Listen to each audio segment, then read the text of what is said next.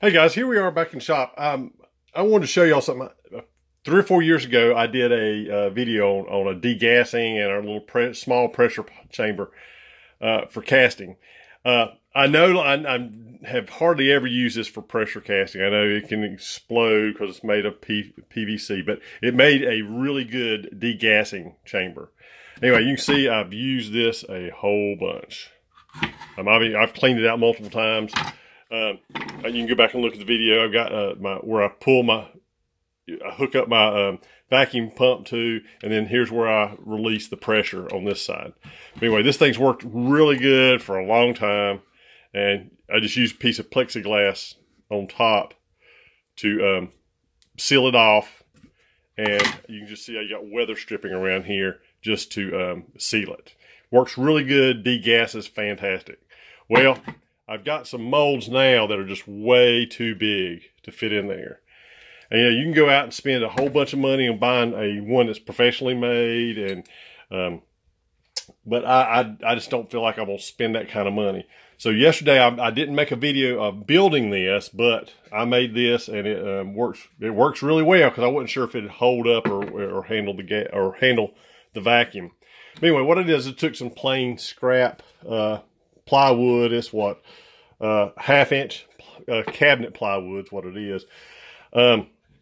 I just cut it, fitted a box. I put the bottom in, I recessed it in, and I sealed it all with, I built the whole thing out of 5-minute epoxy. And then I went back and sealed it with micro balloons and mixed with epoxy around all the corners. You can see, you can probably see it over there. I sealed it all the way around. Now the aluminum foil's in there just to catch any spillover that comes out of any mold or anything. But then I come in here, I just drilled and tapped it for the 1/2 inch. Here I still need to put a valve, a release valve, but it works perfect. Just I use old weather stripping. I got this at the end of the year for like $1 from Walmart. And then I just put enough to come around the edges, and then I seal it off with a piece of plastic, or it's plexiglass. Plexiglass looks great because you can actually see what you're doing. And then I just have it hooked to my vacuum. Sorry, I'm going to mess up. Hook it up my vacuum sword. Anyway, I just hook it up there. I'll show you how it works. Just the only thing you get to seal is just give it a little press. It seals up. You see how it pulled down the weather stripping all the way around, and it will degas really well. I have my degasser, and then I can immediately, I'm using the resin that cures off in 3 minutes. I mean, it hardens in 3 minutes. So I'm able to go from there. You can see how it's still cut off. It's holding the seal.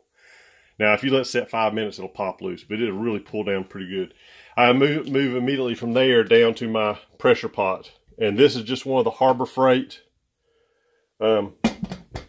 pressure pot, paint, was it the paint canister or whatever that they use. And I just added some valves to it. And it works really well also. But anyway, I just wanted to show you this. You can make your own. That probably cost me $2 in scrap wood, and then the 5-minute epoxy. But it works good, and like I said, my bigger molds fit right down in there. So anyway, just wanted to give you that, and I hope it helps. Just I always try to do things a little bit cheaper.